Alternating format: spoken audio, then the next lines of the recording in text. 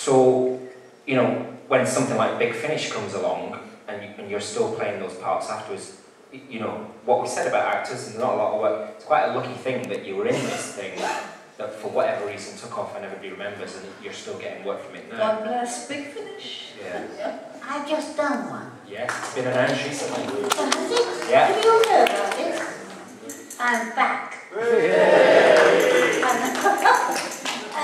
Yes, I said, would you like to come back and play Victoria? And I paused, only for about 2 seconds, and I went, yes. And it was a great day. A hard day, but a great day. Great lunch. I know. And Toby does the lunches, doesn't he? He does. Oh, he does. Oh, he does. But they were so lovely. I was with Fraser Hines, of course, playing Jamie, and the lovely David Warner. You know David? Yeah, we love David Warner. Oh, he's smashing. He raves about Big Finish. He comes to all the events and just... But when David first got onto the circuit, he was very shy. He didn't want to know about all this. He'd hide round the corner. You know what I mean? But now he's got so much confidence. He's a brilliant actor. He's had a wonderful, stunning career. You know what I mean? Oh, anyway. No, I did this and it worked very well actually. Victoria came back to me just like that. And I thought, maybe I should hire the voice just a little after 47 years. And so I slightly did it and I thought, no, forget it, she's still here. And I enjoyed every minute. Carole, you really ran with it with Big Finish, because I know, you know, we all know the reservations you had about the original part and the scripts. Now, I said earlier when you were signing the Verd story for me that it was so lovely for you to get something really neat. Well, the Verd story is amazing. Domain of the Vords, anybody know it? Yeah. Yeah, I mean, you know, oh dear, if only they'd filmed that when I was doing it, you know, for real. Yeah. Fabulous.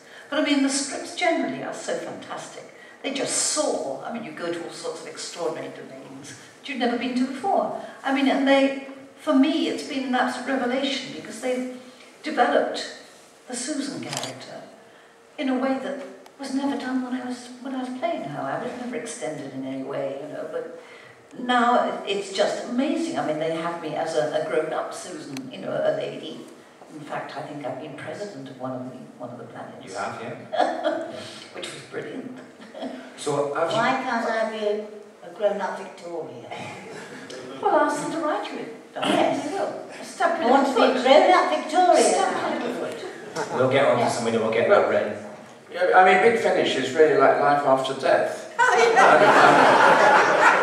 And of course, you get the sustenance, you get the food that Toby makes as well. For those of you who don't know, they really treat you very well at Big Finish. They're sweet people, nice people with a lot of imagination, and they've, as I say, they've given us work as allowed our old characters to live, when probably if you put a camera on us, people would say, who's that? Yeah. But the voice doesn't change so much.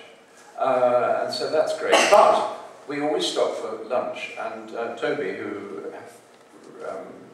is in control of the actual studio, is a master chef, and he cooks everything sort of freshly, and I think a lot of people... In a minute kitchen, what he does in his Oh, lunch. absolutely, yes. Yeah, they are legendary. So, Richard, you spoke a little bit about, you touched on celebrity earlier on, and again, going back to your DWM when you were going through Verity's scrapbooks, Carole, Yeah. you spoke about working with Adam Faith, and I know, Deb, you've worked with David Essex and Cliff, when they were real, you know, massive pop stars and people screaming, and certainly you, Carole, had that, because, you know, the Dalek Mania and all that, and I know you had to go in a helicopter one time and stuff like that. So, having been around that, you know, kind of, what did you feel about that? Was it, I imagine it was scary, but was it, you know, was it something you thought I'd quite like a bit of that? No. Or, right. No, I was never in this business to try and be a star. I'm in the business because I love acting. I just love it. But you can't do it on your own, and you can't do it without the slot. You know, as you said, you know, what you get back from the audience is confirmation that you're doing something which pleases and which is creative. And I mean, for me, quite honestly, the best time is rehearsals. know, when you're discovering about your character and interacting with your mates, the other actors, you know, and something is processed out of this marvellous author's imagination, you can see, it must be extraordinary for the author, actually. I've always thought it must be amazing to be a playwright and see what was in your brain coming to life. I'm glad you said that, actually, because with you, William, Jackie and Bill Hartnell, and Debbie, with you and Fraser and Pat, and also with your era, you can see, because people don't rehearse now, but you can see with you guys that you can see the bonds between the actors coming through and the characters. And we become a little family. I mean, you know, I don't know about nowadays, because now I know it's filmed, you know, as in films, so you have the bites here and bites there, and it's not consecutive. Whereas when we did it, it was created through, I mean, it was the same with you too, it was created through a week of rehearsals, culminating in a performance which was like doing it live. It was more like theatre, it was more like doing a live show. And so therefore, you do create tremendous bonds, especially when you know you can't stop and cut and do it again. You know, you've got to carry on through no matter what. So you support each other. Well, it absolutely comes across on the screen. So. I remember that very well, actually, because we had rehearsal time, maybe, I don't know, 5 days, whatever. And you went to the studio on the Saturday. And, as you say, used to bond, Fraser, Pat and myself, we had so much chemistry.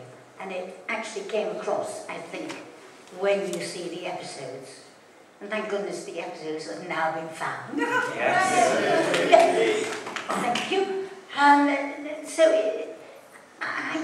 I remember when we went into the studio, and the time was very tight to actually shoot it. And we actually used to run from one scene to the other, changing our costumes.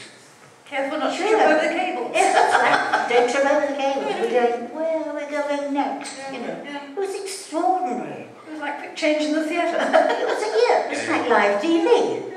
That was extraordinary. And the added feast on of having Fraser Hines there, not quite knowing what he might be doing, what he might be up to with you, Debbie. I knew exactly what Fraser was saying. Oh yes, and I won't let him forget it either. What Carole was saying about enjoying rehearsals very much.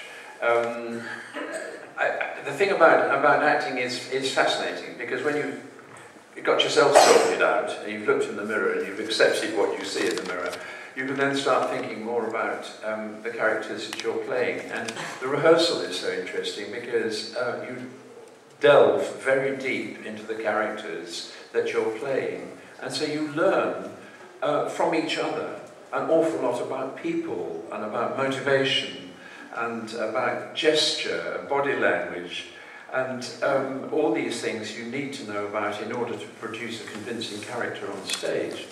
But the actual process of discovery is fascinating, actually. And then, of course, when the curtain goes up on the first night, if we're talking about a live audience, the audience teaches you an enormous amount about the truth of what you're trying to do.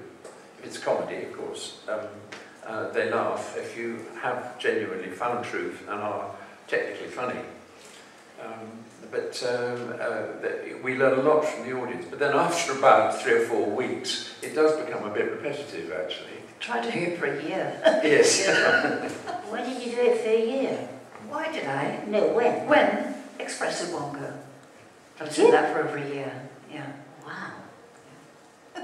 Touching on what you were saying about exploring your characters, I was playing, excuse me, I was playing a drug addict, and I had to really, really explore the world of the drug addict. And I got friendly with a doctor who prescribed for them, and I got to know my character very, very well. But I won't say who they were or what the production was, but there were a few members of the cast who were desperate to get me to explore the world of the drug addicts even more. How can you do it? Well, you know, if I play a murderer, I don't commit murder, do I? You know, but there were quite a few pushers in the cast suddenly. I always said no. I always said no. Debbie's itching to say something there, sorry. Richard. I played a couple of balls. That was very interesting. I think you did as well, didn't you, Carole? I did, I was about to say. Yeah, well, I waited for ages after I finished Doctor Who because I was offered loads and loads and loads of things which were almost identical to Susan. And I thought, no. Including, funnily enough, the